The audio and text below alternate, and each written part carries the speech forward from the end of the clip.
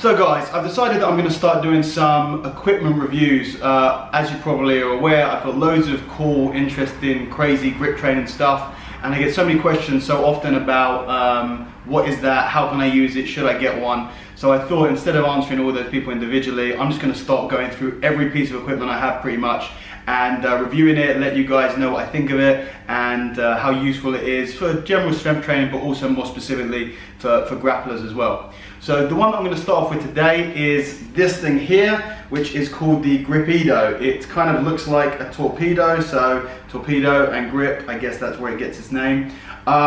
It was, for transparency's sake, this was sent to me for free, and I said that I'd do a review with it. It doesn't mean that I'm going to give it a good review just because I got it for free, otherwise I'd be a pretty shit reviewer. It came with a letter from the guy who invented this, called Emery.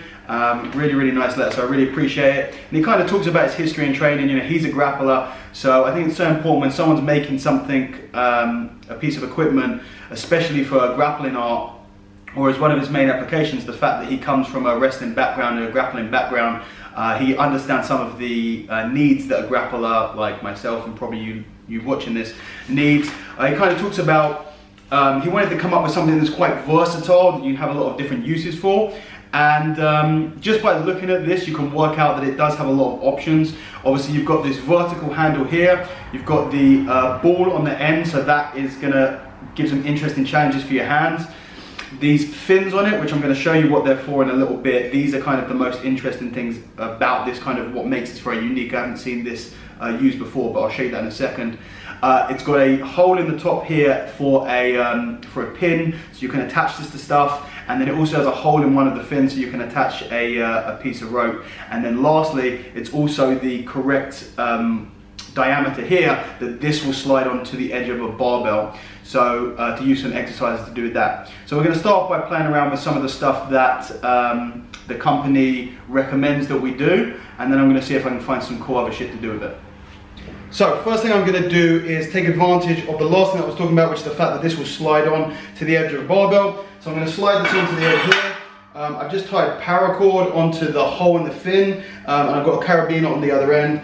I'm going to grab a weight and thread it through here. And now essentially you have a pretty good wrist roller. So you've got a standard way that you can do a wrist roller, coming around here, just grab it on and move it up and down like that. Wrist rolling is one of my absolute favorite exercises for building the endurance in the forearms, to build the size in the forearms, the strength. It's just a fantastic finisher. I have a permanent wrist roller set up over there, but this works really well if you don't have something that you can put it into.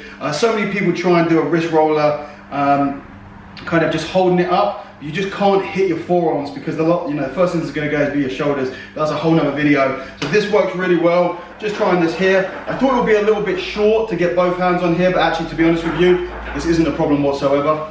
Then the other way, because we've got this nice circular ball shape on the end, we can work a single hand here. So I'm just going to twist this up to take the weight up, and I'm going to grab onto the side here, and then I'm just working that supination and pronation position. And I'll tell you what, you feel that in the hands very quickly. So obviously other hand, and then because all of the weight is on one side here, what I'd have to do is let it down and then spin it back on the other side to work the other side here like that.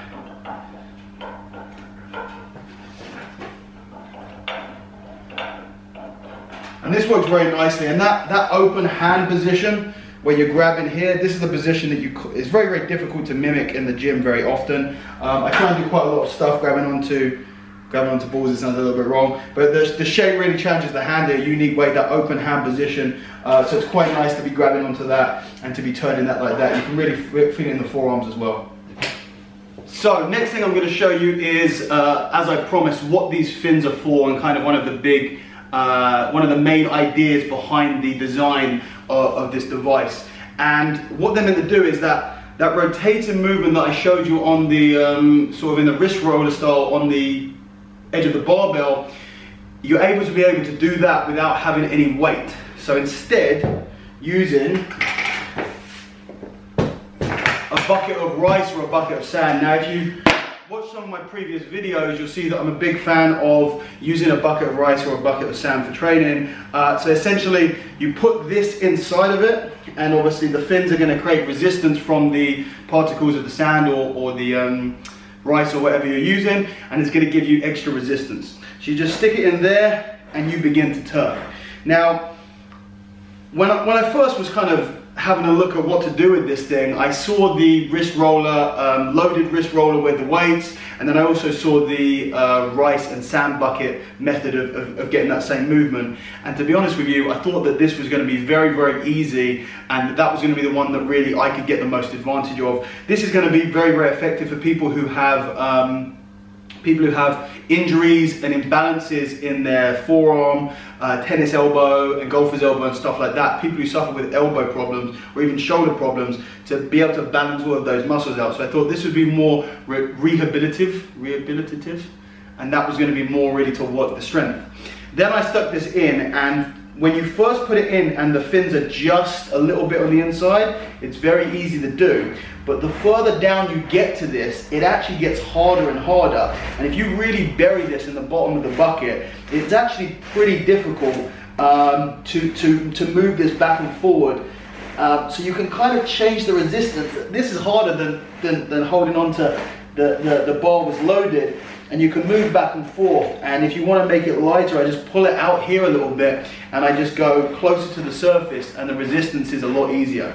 So I was a little bit surprised by how difficult that was. Then I pulled out the rice bucket, this is a rice bucket. I pulled out the sand bucket that I've also got, and that was genuinely, when this was buried right into the bottom, I was shocked with how difficult it was, especially when I was going from one direction to the other, sometimes really struggling to change direction with this. So I was really proved wrong, thinking that this was going to be that basically I wasn't going to be able to get enough resistance using a bucket of rice.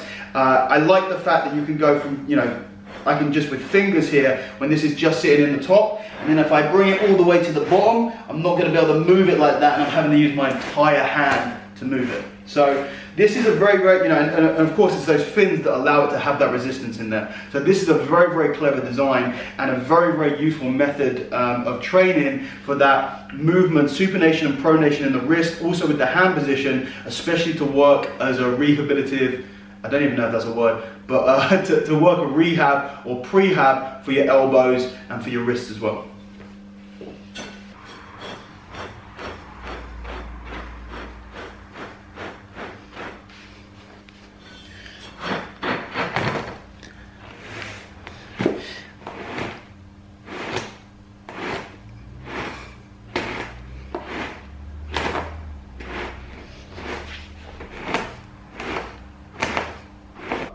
So one of the other things that is advertised that you can do with this is place this over a loading pin and essentially create like a ground handle. I imagine if you had two of these and two loading pins, that would work quite nice. There's some sort of thing that you could do dips and gymnastic type movements on. With one, you can, I guess you can use it as a like a diamond push-up. So I'm gonna give it a go. Grabbing onto here and coming down and coming up. It is difficult. It's definitely a little bit harder because it's not completely stable, so it's going to work your stabilizer a bit more. Not something that I spend a lot of time doing, but you have the option there. So what I'm going to do next is I'm going to take advantage of this hole that it has, and it comes with a pin that goes into here that allows you to attach stuff to it, whether you want to do drags with it or whether you want to do pickups, attach weight to it through that. I'm going to attach some weight through a loading pin. Luckily I have a loading pin that also has a hole in it, so I can line these two holes up, and I'm going to load some weight onto here, and basically I'm going to try and use this for some vertical pulling, because I love working the vertical pull and then trying to work on the edge here, which is going to be very challenging. I have some weight loaded on here now, and I'm going to try and have a play picking it up in the vertical gripping position. So coming around here.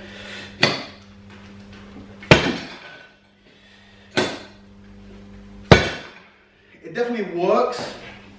Because of the size of the ball on the end of this, It forces me to bring my forearm away from the center of what I'm grabbing a little bit, so it makes it a little bit more awkward. I'm not able to get my forearm completely flush. Of course, this ball is going to act as a fulcrum. My hand's going to pop off of here, so it's forced me to flare my elbow, my shoulder out a little bit, which is making it awkward, which isn't necessarily a bad thing. I probably wouldn't start using this as my sole piece of vertical gripping implement, but it definitely challenges the hand in that way. But yeah, that's the only thing with that. So what I've done now, what I have to play with is doing some pull-ups with this. It is obviously a very awkward shape, which is actually a good thing. It's going to make it awkward for me to hold on, and I'm going to try and get some top position holds and do some pull-ups with it and see how that feels on my grip and how awkward and how challenging that is. This is just attached using the hitch pin that Emery sent me, and then I'm just using a climbing sling over the pull-up bar here, so I'm going to give this a go.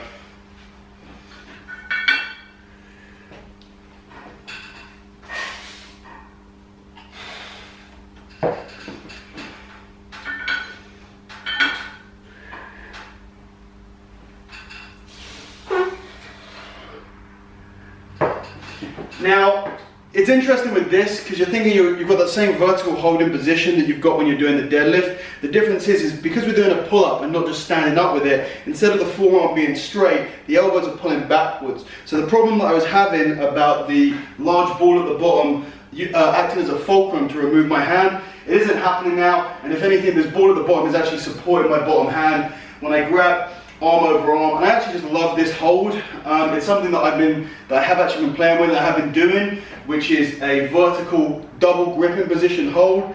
You know, I like to use the arm drag quite a lot, both from standing and also the butterfly guard, and being able to work those that two-on-one grip on a single implement instead of having to work it on two vertical bars like this. So actually having this, you know, I think that if you were doing full dead hangs with two of these, then potentially that ball's going to come in. But with just one of these here, loading up, choking down on the bottom, and coming up, and then bringing your chest into here, it is incredibly challenging both to hold yourself in the position with the back and also with the forearms. It's difficult. You can do pull-ups in this position here. It's challenging, and that ball isn't getting in the way too much, not compared to when I was doing the standing lifts. So I quite like this for that. So just a first glance at trying a couple of different exercises with this. It is a versatile tool. My conclusion is, personally, I'm not really after something massively versatile. That should be pretty evident from the fact that I've got so much equipment. I'm not looking for one piece of equipment that's going to do everything, because I kind of just like, you know, like that's what I like to collect. I like to collect things that that I can train with my grip, and I like to have, you know, something that is very, very specific, and then another thing that does something different which is also specific. But not everyone's like that. Some people are looking for one piece of equipment that they can chuck in the back of their car, and they can kind of get a workout anywhere they go, and they can do lots of different things with that. And if you want that, this is actually a pretty cool tool. What I would use this for personally, and I am going to use this, is that ball position when I'm loaded onto the edge of the barbell, hitting that movement there, but then also that honestly, you know, taking advantage of those fins in the sand, back and forward, that's going to be very, very good for, and I do like to use that sand bucket as well. So I imagine at the end of a workout, when I'm sticking my hands in the sand bucket and working all of the different movements, that's just going to be next to me, and it's just going to be one of the other movements. I'm going to stick that in the sand bucket. I'm going to warm up by going quite high up the top there, get it moving, sticking it in deep, working for time. That's going to be good for any rehab if you have elbow issues from imbalances, or even to prevent elbow issues with imbalances, and then especially, you know, it's quite difficult. You are having the grip onto something, and it's quite awkward. This large ball on the top here, you are having the grip onto it as you move over time. So that's definitely going to be working that gripping position, working the fingers all the way down into the wrists and the forearms. And working for minutes at a time is really going to give you a huge pump in the forearms. It's going to be very, very good for the endurance. So that is, for me personally, the biggest application for this, taking advantage of the very clever design from the fins. But it is versatile. I could use myself using it for the stuff like the pull-ups I really like, and I'll probably play around with it and see if I can come up with anything else. You know, if I had two of these, I'd be interested to see or feel what doing pull-ups with 2 of them was like, and kind of, you know, obviously when you have 2 of anything, you can kind of work that implement in slightly different ways. So all in all, a very, very clever design. I'm a fan of it. I will be very likely implementing it into regular training. And yes, if you guys want to check it out, then they are on Instagram as Gripedo. And I'm not sure, I know it's an American company, I'm not sure whether they ship worldwide or whether they're going to or whether they do it yet. But go check them out anyway. It's a very, very interesting tool, and I really appreciate Emery for sending it to me. Cheers.